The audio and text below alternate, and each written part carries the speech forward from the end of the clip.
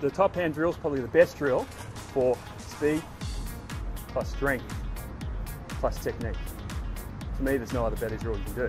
Okay, so until you get this one down, there's no use doing anything else. So go through the technique of it real quick. So my little cheats for this drill, doing it for a year, I discovered to combine this with this. When I started doing it, I was like, you know, feel a bit of difference here, right?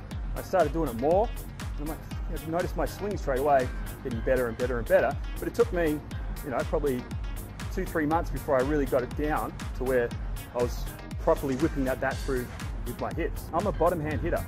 Okay, this is my weak hand. Most of you guys are righty-righties. This is your strong hand. So to me hitting like this, ooh, ooh, you guys fight it a bit, it's because this is your strong hand. So you guys are used to arming the ball with this hand. So you really have to let go of this being your strong hand. It's going to take over naturally.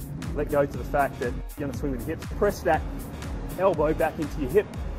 Drop the barrel of the bat down and focus on whipping it through. Boom. Boom. It's my natural side. Boom. All right, I'm going to stick it in there.